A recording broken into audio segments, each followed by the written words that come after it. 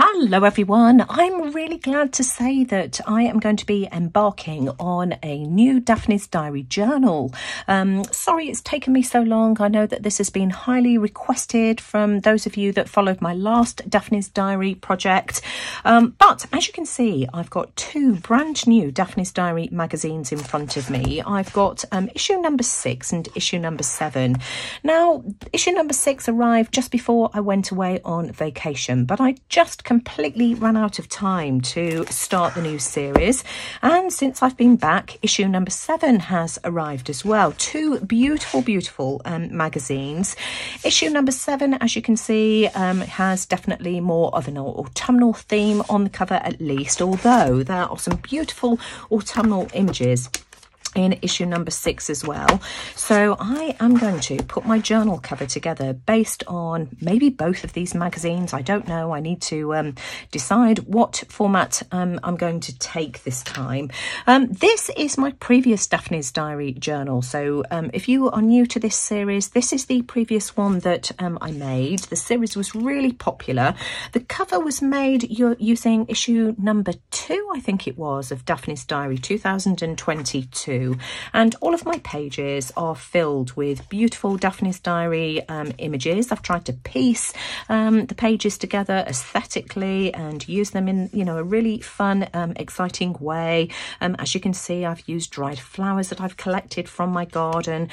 So for anybody who's interested in seeing how I made the journal cover and, you know, how I put the pages together, I'll leave the playlist in the description box below. But I want to do a similar kind of thing with more of an autumnal theme. Let me just give you a quick flip through of these magazines before I start using them to create my new autumn winter themed journal. So this is issue number 6, and this one is where summer crosses over into autumn. So let me just show you the cover. Absolutely gorgeous. That's the inside back cover and inside front cover.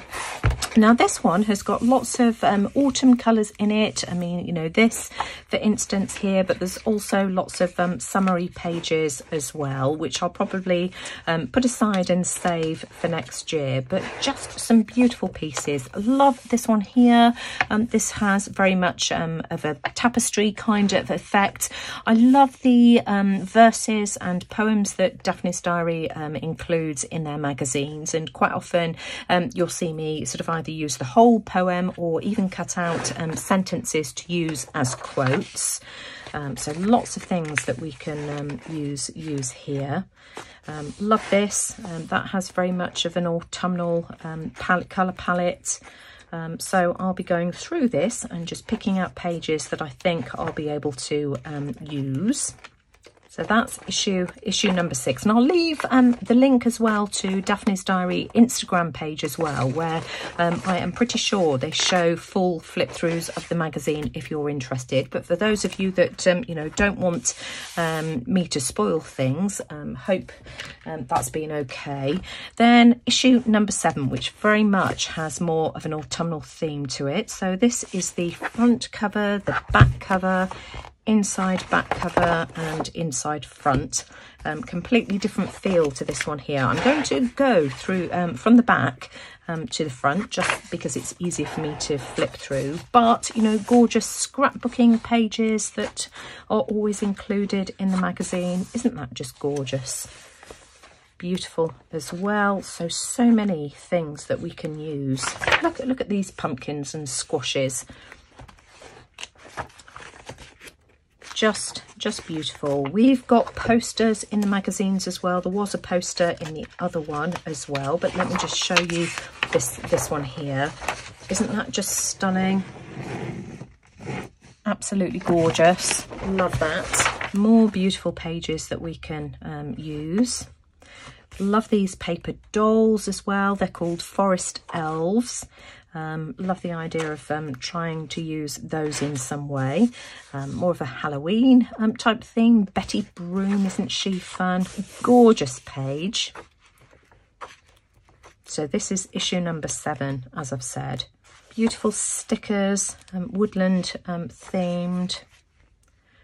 This is just a beautiful, beautiful magazine for the new season. Now I want to make my cover slightly differently to how I made the last one. This one here has very much of a hardback style cover, and I'm going to do more of a soft cover for this one here. I just love the front and inside front, whereas for the last one I used both the front and back pages.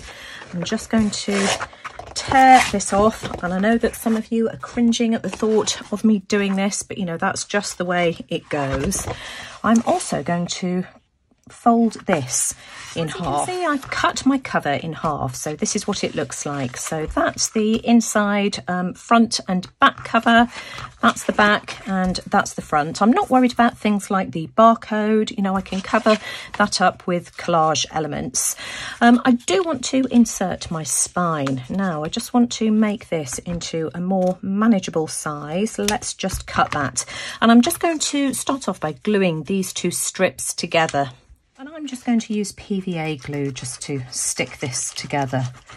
So just a bit, don't need much. I'm going to use some fabric as well to cover this up, which you'll see me do in a second, so that we can beautify it and make it look nice and pretty. I'm just going to glue these back to back.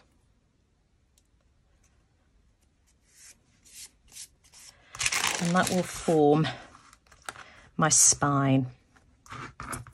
Now I'm going to be using some of this beautiful polka dot ribbon. This is linen style, it's just polyester, but you know, that's fine. So I'm going to cut myself two strips of this, a bit longer than I need, just so that I can line up the pattern. So one for the front and one for the back. You could use Hessian ribbon, use whatever you have. You could even use scrapbooking paper. That's what I used for the one that I did last time. So as you can see, that's now the same height as my journal, and I can just glue this down. So again, in fact, actually, I'll use fabric glue this time. So I'm just going to apply some of my 3-in-1 fabric glue. In fact, actually, this is Collal glue. I'll apply some to the centre, and then I'll spread it out with my finger just to make sure that it gets all the way to the edges. And then I can just use my finger here just to thin this out, and this will sort of make sure as well that it doesn't go through the fabric and make a mark. And I'm just going to stick this down. I'm just going to eyeball it and just make sure that that's in the centre. Now that that's glued down, I can just apply my front and back cover, leaving just a small gap, enough for my journal to fold. So I'm going to start off on the right hand side. I don't want to apply too much glue, so just a small amount. And again, you know, I can spread this out with my finger. I might get a little bit of bleed through, but hopefully you won't be able to see it once the glue has dried. So I'm just leaving a small gap, just maybe 2 or 3 millimeters. So glue that one down, and I'm going to do the same on the other side, and make sure I get this the right way up. Stand up to do this, and I want to make sure that I've got a similar gap on both sides. There we have it. I have got a little bit of seepage only on the front. Isn't that a shame? I didn't get any on the back, but maybe it will dry, who knows. I would have liked to have added some sewing down the centre here as well, but my sewing machine isn't working. It needs to go in for a service. Ever since I used it last week over the embossing powder, it's not been working ever since. So I've obviously done something to the needle. Alex has had a look for me as well, and he said, no, Mum, you need to take it off to get it serviced. Now I'm going to be adding some of these little tiny corner protectors. I've just added a tiny amount of glue, as you can see, just regular PVA glue, and I'm just using my jewellery pliers now just to squeeze squeeze these into place. I'll do all 4 corners because of course, you know, this journal here is a much softer cover than the one that I made last year, so I think the corner protectors are a must. I did add corner protectors to the last one as well, and I just think it makes it look pretty as well. It makes it look more finished. I think the corner protectors just add a nice touch to the journal. Now I think I'm going to use baker's twine to secure my signatures this time. I used elastic for the last one, so this was how I secured the previous one. Where's the middle? And you can see I just tied it in the middle. I can't find my elastic. I've got a whole bag of different coloured elastic somewhere, so this will do fine. Actually, I think it'll be perfect. And this time I'm going to wrap it round twice. So I will probably have 2 signatures in this one here. So we'll wrap it round again. And then let's just cut this off here. Whoops, I think I just knocked my camera. And then what I want to do is twist those over like this. I'm not pulling it too tight. I'm going to wrap one of the threads underneath like so, and tie this in a knot. So there we have it. Let's just make sure that that's nice and straight. So that looks fine to me. And I might add a little bit of a dangle. Let's just lift that up a little bit, and let's see what I can find to maybe add to the end without making it too bulky. Let's just cut that off a little bit. But how pretty does that look? Let's add some of these flowers to the end. I've got 4 pieces here. I'm just going to cut them in half. Use a bit of fabric glue just on the center, a bit there and a bit on the other side as well. And this will still lay nice and flat for whilst I'm working in my journal, but just add a touch of detail. Those of you that have followed me for a long time will have seen me use these on other journals that I've made as well. So sandwich that in the middle. And I'm just going to use a couple of these clips just to hold it in place until the glue has dried. So I'll do exactly the same on the other ones as well. Now, as far as the papers for my signatures are concerned, I'm going to use plain paper this time. Of course, in my previous journal, I used all patterned pages from the magazine, from the paper box, which was given to me with a subscription that I had several years ago. And what else did I use? A couple of pieces of scrapbooking paper that I felt coordinated as well, whereas I am going completely plain with this one here. Well, you know, to a degree. I've got this gorgeous vintage paper here that I picked up from a charity shop. Whoops, hang on, let me just stabilize the papers on my desk. Everything's about to go flying. I got a pack of 100 sheets, copy of paper, leaf design, and I got this from a charity shop for £2, and I must have bought this 4 or 5 years ago. I've planned on using it for the last few years and never got around to it, or couldn't find it when I needed it, so I'm using 6 sheets of this, and I'll show you what I've done with them in a second. I've also got some of this paper here, which is faux coffee stained or tea stained paper, and I picked up a pack of 50 sheets, I think it is, no, 100 sheets. I bought this from Amazon last year. So I'm using 6 sheets of each. It doesn't sound like much, so only 12 sheets in total, but that will give me 48 sides by the time I've folded it over. I only used 10 pages in total for these signatures in this journal here, and you can see how fat it got. So I've taken 6 of each of the sheets and I've just folded them in different orientations. For instance, this one here, I've folded it up and then in half to give myself a pocket. So I've got 2 of those. I've got 2 of these, which I've done the same with as well. This one here is just folded in half. Of course, I've had to cut my sheets down to fit the size of my journal. I've got 2 of these. 2 of these ones here as well, and then of course just the plain ones. Whoops, I've forgotten to cut these ones down, I think. So now my journal is the same size as the one there or thereabouts that I made last year, and it is just about 5 3/4 by 8 and just over 8 1/4. So I'm just going to trim these as well, and then we can fit them inside these 2 pieces of string. Sorted my pages out into 2 signatures of 6 pages each. So let me just pop them in my strings, and then I'll give you a quick flip through.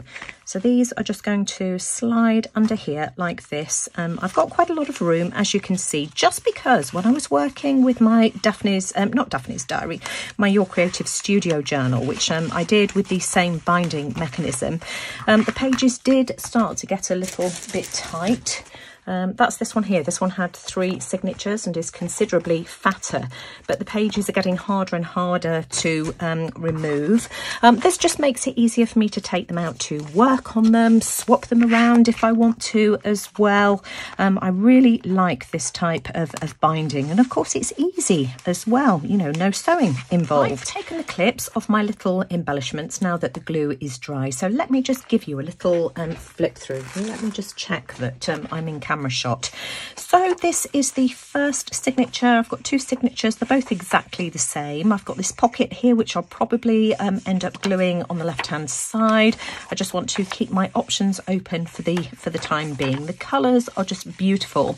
And I just think it will be interesting to work with plain pages this time and fill the journal with all the gorgeous pages within Daphne's diary itself. Now I'll be using the pages from Daphne's Diary magazines to fill my pages in this autumnal and winter themed journal, and I'll be starting the first few pages sometime next week. So if you are interested in following along, don't forget to hit the subscribe button so that you get notifications of my future videos. Well, I'm leaving the video here for today, but I hope you've enjoyed seeing me put my autumn/winter themed journal together, and I'm really excited about filling all of these blank pages with the gorgeous images from these beautiful magazines. So if you've enjoyed today's video, as always, I'd really appreciate a thumbs up. Do let me know what you think in the comments below, but most importantly, thanks for watching. Take care everyone, and I'll see you all again soon. Bye for now.